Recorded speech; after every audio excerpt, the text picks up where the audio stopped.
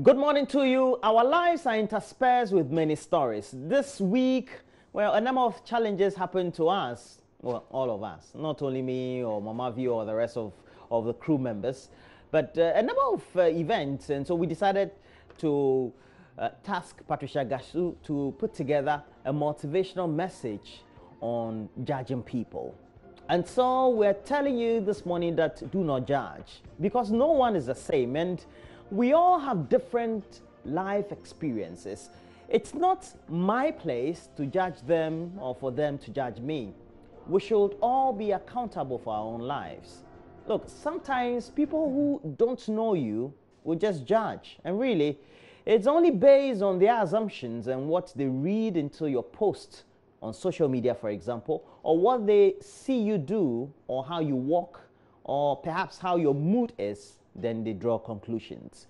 We can discern whether people are doing right or not, but we can't judge their motives. If we saw beyond the surface, we would be much more compassionate and empathetic to people's lives. Never ever judge. Don't be so quick to judge others.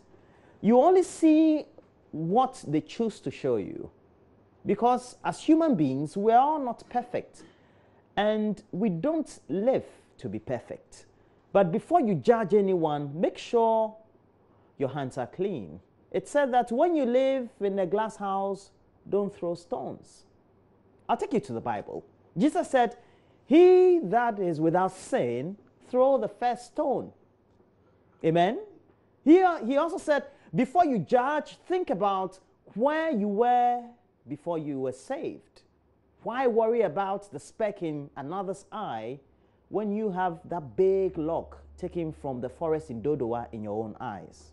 As we break for the weekend, I need you to do something, to carry this at the back of your mind, that you will not ever judge anybody.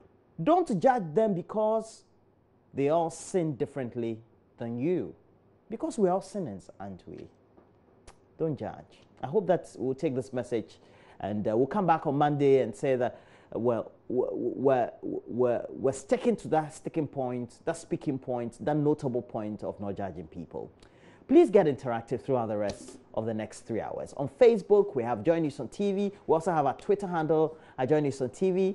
And then we have a channel on YouTube, My Joy Online TV. Great.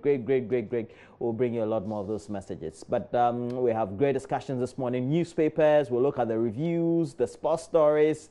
And then we're having a conversation with the PR boss for the Ghana Education Service. And the Reverend Betty will be here with us. And the agenda, of course, is discussing free SHS, but from the perspective from schools up north and the experiences up north, how we can use all that has happened with how we've treated or perhaps also managed the program up north in terms of the Northern Scholarship Program, and how we can better make sure we sustain the national program. But we're talking international democracy, because today is International Democracy Day. And so we'll be speaking live from the Center for Democratic Governance Ghana, and we'll be speaking to Dr. Kwejo Asante. We'll be speaking on a number of issues, democracy and how we're confronted with the current challenges of the time, how we deal with corruption and many other issues at the local government level, the election of DCs, for example, how we will be taking the right step or the right decisions in making sure that we elect our own DCs. But we'll have a drive-by. We're speaking on the subject of child sexual abuse. And so please make sure also you join us with our conversations. But get interactive. Join us on TV, on Facebook, and also join us on TV on Twitter.